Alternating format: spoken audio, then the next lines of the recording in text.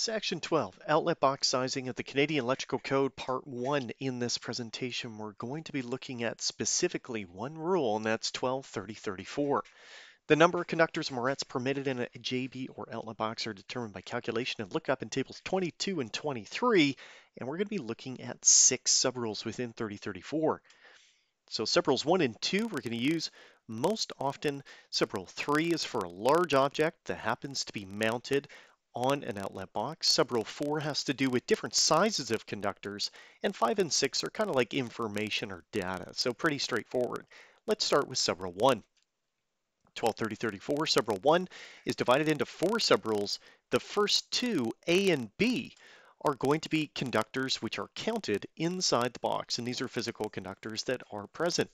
Now the difference between A and B, A is an insulated conductor that runs through the box, and B is an insulated conductor entering or leaving the box. Notice that A and B are both specific to insulated conductors. We are never counting bare bonding conductors ever when we do wire count and box sizing. So A, this would be one conductor which passes all the way through the box, and it's easiest to imagine this as EMT with an 1110 box with a conductor that happens to chase through the back. B is two conductors, and that's if we have two conductors which physically come in and terminate to, I don't know, they might terminate together with morettes, or they might terminate to a receptacle or switch. That would constitute two separate conductors. Now C and D of subrule 1 are not counted. So C has to do with a conductor where no part leaves the box, and D has to do with very small fixture wires that come on the back of a luminaire when mounted to a ceiling or wall. So C would be the small pigtail that comes off a moret when we're dealing with connections that require this. That conductor doesn't leave the box and therefore is not counted. So this box here would still only contribute two conductors. This one over here, still only two conductors, and that's because the small 18-gauge light fixture wires are not counted. Now, subrule 2 is also something that we need to take into consideration, and subrule 2 is going to tell us how we contribute objects that are not conductors and add them as conductors, and we call these equivalent quote-unquote conductors. So A, B, and C are all physical items that are going to be located inside boxes, and we're going to be told how much these actually contribute, one conductor or two conductors. So let's look at A. A has to do with luminaire type mounting straps and fixture studs. And so a fixture stud or strap is something you typically see with a normal flush mount light, and a hickey is something you would see with a chandelier. Each of these would be considered one insulated conductor. B, one insulated conductor of the largest size terminated under the conductor connector. And so that means if you have two sizes of conductors that terminate under this moret, the larger size is what we are looking at, but we're going to deal with that more in subrule 4.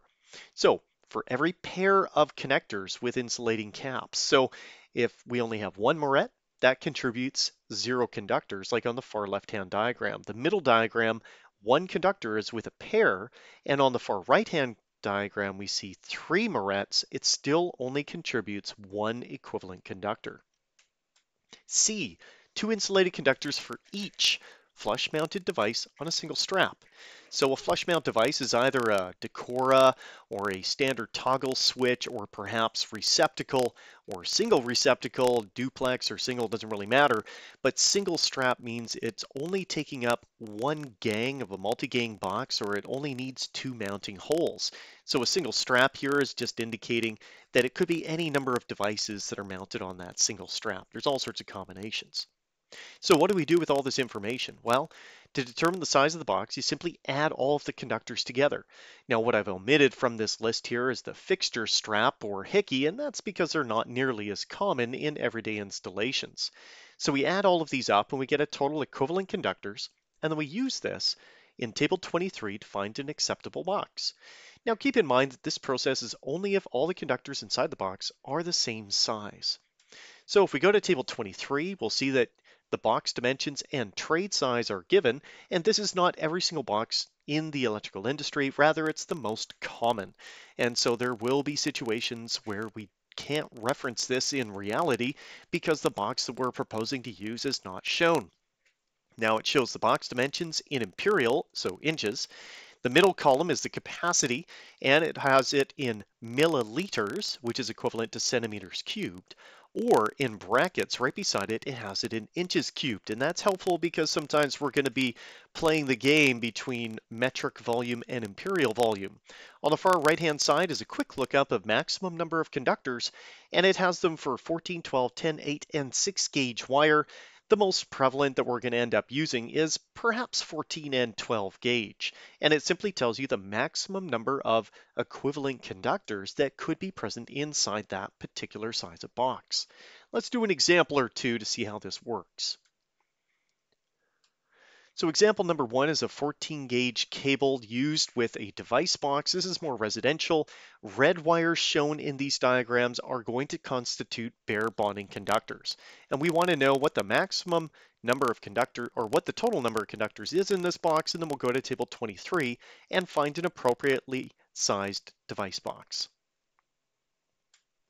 So bare conductors are not counted. Insulated conductors are 4.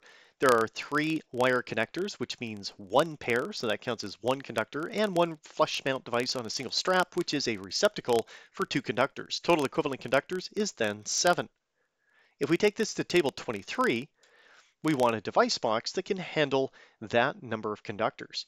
And so if we see device boxes, they are all just varying in depth, and we can see here that the one that I could choose is the bare minimum. I have realized that there are others that would work, but the bare minimum, so the smallest box that I could get away with, because that presumably is the cheapest, would be a 3 by 2 by 2.5 at 204 milliliters of capacity.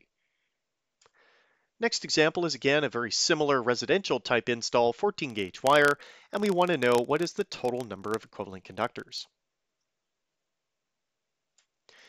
Conductors that are cut and terminating to devices are 6, 0 for morettes, and devices are 4 because I have both a switch and a receptacle. Now this would be a 2-gang device, and we're not going into the sizing of that within table 23. Example 3 here is more of a commercial build, 14 odd conductors with a square box. So the conductors that are passing through are 3, and that's the black, blue, and red that are at the bottom of that 4x4 box. The conductors that are cut and which terminate to something are 6. There's 2 in each conduit. There is 1 pair of morettes, which constitutes 1 equivalent conductor, and 0 devices.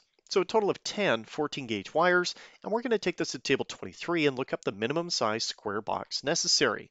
So we have 10 14 gauge wires. Here's table 23, and if we go to the square box, and we're looking for one that can handle a bare minimum of 10, and that ends up being the smallest or shallowest square box at 4, 1.5 inch, and that would be a square shallow box. Now 123034 discusses in Several 3 how we deal with larger objects or flush mount devices which have a dimension greater than 2.54 centimeters between the mounting strap and the back of the device. And it simply says the total usable space is reduced by the space occupied by the device, calculated as 32 centimeters cubed. Now the easiest way for us to do this is then a basic calculation with the equivalent conductors that we have already done, but then add in the volume of this object and do the whole thing as a volume calculation. So let's see how that works. Again, we're dealing with this same example, residential build, non-metallic sheath cable, device box, 14-ohm wire, 2.61 centimeters from strap to the back of the device is this AFCI receptacle.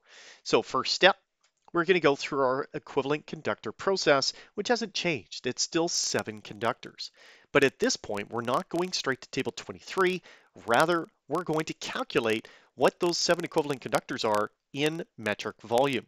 So we go to table 22, 14 OG is 24.6 centimeters cubed. And so we're going to do that calculation out to give us 172.2 centimeters cubed. We're going to add to this the volume of that AFCI receptacle as indicated in Several 3 of 3034. It says 32 centimeters cubed multiplied by the distance that that object has from the strap to the back of the device, which in this case is 2.61, giving me 83.52 centimeters cubed. We then have to add them together, and the total we get is 255.72 centimeters cubed, and we're going to then take this to Table 23 and size of box. Remember, we're looking for a single device box, and we're no longer concerned with the number of equivalent conductors or OG sizes that are shown on the far right-hand side. All we're going to focus on is the milliliters, because milliliters and centimeters cubed are equivalent sizes of volume quantification or quantity of volume. So let's look at table 23. We're looking at a device box, and we're looking at a device box with that bare minimum volume. And so 262 milliliters will be the bare minimum box that I can use for this installation, and it happens to also be the largest single device box that's shown in table 23. So the bare minimum would be a 4 by 2 3/8 by 1 7/8.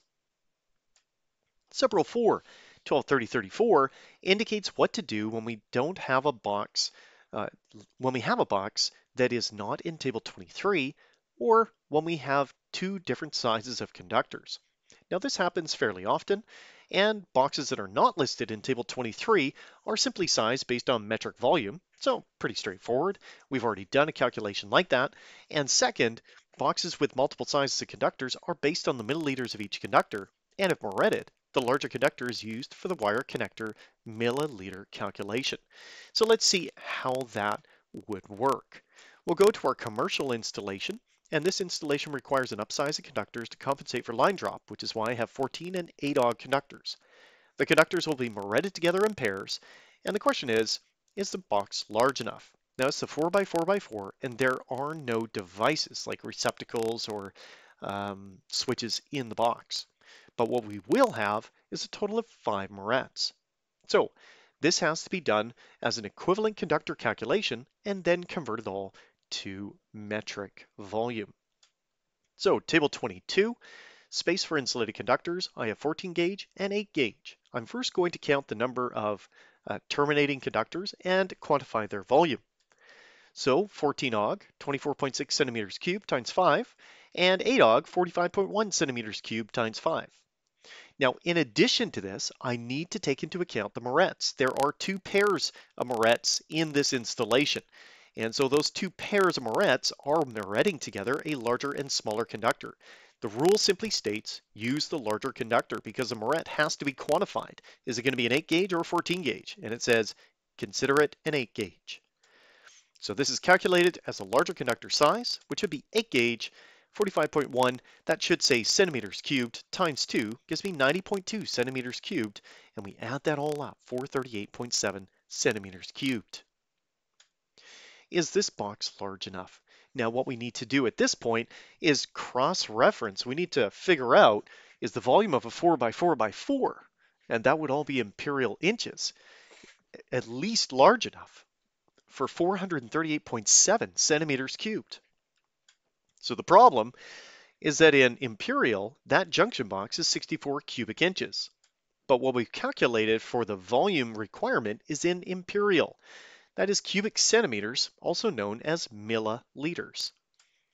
So if you go to page 33 of the CEC, there's a conversion table, and it provides a multiplier from previous or from standard units of measurement to previously used units of measurement. And the one that we want is this one right here.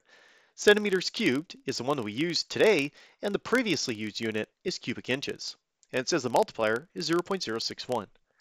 So we take the metric cubic centimeters times 0.061, and that will give us the imperial cubic inches.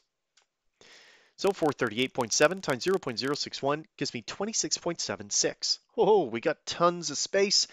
Remember, our 4 by 4 by 4 is 64 cubic inches.